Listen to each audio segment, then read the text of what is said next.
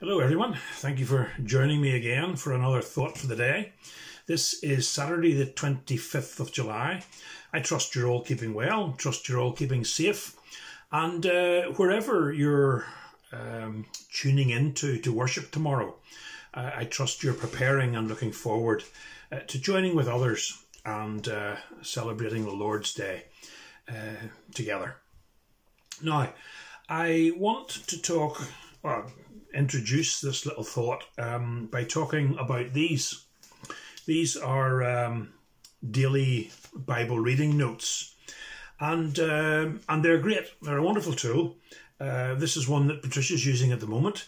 I use them myself. I know many others do, and they're wonderful. They've been used by many people over the years just to deepen their relationship with the Lord. And that's well and good, but just a wee word of caution, wee word of warning, friends, because although these are good and we all use them, this is the equivalent of just snacking on God's word, okay? They'll satisfy you for a wee while, but you're not going to grow too much if you rely on these totally. You've got to supplement your diet, as it were. And of course, you do that by reading a little bit more substantially. These normally just give you a few verses to read, but you need to read your Bible a wee bit more than that. You don't need me to tell you that. And yes, there may be prayers included, and it's good to use the prayers in these notes as well. But really, you have to have a deeper prayer life yourself with the Lord, or again, you'll just not grow. You need spiritual food. And you need sermons as well. You need somebody to expound the word to you. And I'm not talking about my sermons, but you do need to feed on the word of God and have it explained to you by someone, by preaching, by reading good Christian literature. You really have to augment your Bible reading notes. So keep on using them by all means, but I hope that just whets your appetite for something a wee bit deeper. And that's another sign that you're growing in your Christian faith. Okay? Now, this is one, as I said, that Patricia's using. And just to show you how useful they are, I want to go back onto last Friday the 24th of July, because Patricia and I had a wee look at this together and we thought it was particularly useful. It's about King David reaching breaking point. I think that's how we would describe it nowadays. King David had an awful lot on his plate. He had ups and downs, and sometimes he was closer to the Lord than others. But the Lord didn't desert him, and he was a man after God's own heart. But he had his difficulties, and there's this section here telling us that there was a time, perhaps more than once, when he was nearly at breaking point. So again, it's a lesson for us, it's an encouragement for us when we find the going a wee bit difficult, when we feel as if we're reaching a breaking point. It's good to see how other folk coped. And there's a little phrase here which I hadn't heard before, but it's a wonderful phrase, and again I want to share it with you. It says here that the same sunshine that melts the butter also hardens the clay. The same sunshine that melts the butter also hardens the clay. And that's quite true, friends. We can come across things in life, and whatever the circumstances are, the same set of circumstances can crush some people, or it can strengthen other people. Exactly the same sunshine.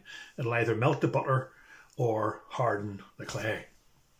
So when you do find yourself in a sticky wicket, you're following the Lord and you get into difficulties, you can either turn against God because, well, you serve him and he doesn't seem to be doing much for you. You're in difficulties and you don't have a clue exactly what's going on or why it's going on.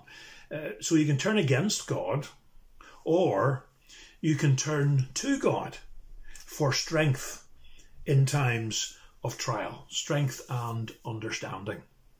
Now, I've often heard people say, look at so-and-so. He's such a great Christian. Nothing seems to bother him. He takes everything in his stride. I wish I could be a Christian like that. Well, friends, it reminds me, if you don't mind me digressing for a wee minute, it reminds me something. I'm sorry to drop down to this level, but it does remind me of some of these talent shows that we see on television. Britain's Got Talent, or what's the other one, The X Factor.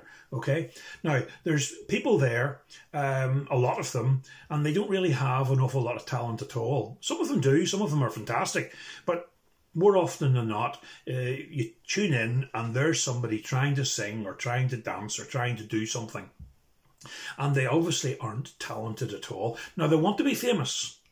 They want to be a star, and they want all that goes with being famous and rich and celebrity and so forth. But it appears to me, anyway, they don't seem to want to work at it. They don't seem to realise that if you want to achieve great success, it's not going to fall in your lap. You've got to put the hours in. You've got to rehearse. You've got to train. You've got to practice whatever it is that you want to get good at. And then, with hard work and dedication, world's your oyster. One day you may follow your dream. You may be a star. You put the hours in, you're getting the reward. And you get to be an expert in whatever field it is you're interested in. Well, friends, Christianity is an awful lot like that as well. You can look at somebody and admire them as a Christian, and you may want to be like that person, and that's a wonderful ambition. It's wonderful when somebody wants, when you can mentor somebody or get somebody to follow in your footsteps in the faith, and so to speak. But that person's got to realise that you got to put the hours in. That person didn't get to be such a wise and capable Christian without a lot of what goes on behind the scenes. Now, what do you have to put in to the Christian life to grow to that level, as it were? Well, again, it's not rocket science, friends. It'll not land in your lap, but it's the same old, same old. You got to pray. You've got to have a meaningful prayer life, and you've got to read and you've got to study, not least the Bible. So when you put the hours in, you'll find yourself growing. You'll find yourself getting more like the Lord Jesus Christ. Some people make progress more quickly than others, but that's what you've got to do. So it'll not happen automatically. There's spiritual disciplines to be followed. And when David got into his trouble, when he got to breaking point, how did he react? He didn't turn away in a huff because he had to do a lot of work. He didn't throw the towel in and give up. He says, Psalm 27 and verse 14, I'm sure a lot of you know it, "Wait on the Lord, be of good courage, and he shall strengthen your heart." Wait, I say, upon the Lord. It really is as simple and as difficult as that. We have to wait upon the Lord in all sorts of wonderful ways. And it's difficult at times to wait upon the Lord. So much going on, so many distractions. But if you want to grow in the Christian faith, by all means, snack on his word. By all means, use short prayers. But hopefully, that's only the beginning of your journey. I wouldn't like anybody to tell me they've been a Christian for 60 or 70 years and they're not really reading their Bible, they're not really praying, but they are using these notes. Use these notes and something else, and just let others see you grow in grace and in the faith. Okay? So, take that as a recommendation for these. I'm not knocking them. As I said, many's a person has started there and graduated to something else. But as I often say, we've got to grow and keep on growing in the Christian faith. If we don't grow and keep growing, there's something wrong. We've got to ask ourselves why. You can do that by waiting upon the Lord Be of good courage. He will strengthen your heart. Wait, I say, upon the Lord. Good advice, not from me, but from David. Take his advice. The only thing I'm going to advise you to do this evening is to keep praying, keep washing your hands, keep looking up, keep safe, and I look forward to you joining me for church again tomorrow. If you're from Larbert and you're getting ready for the service on the 26th of July, remember it's a communion service. So get some bread and something red to drink as well. Okay? Thank you for listening, and bye for now.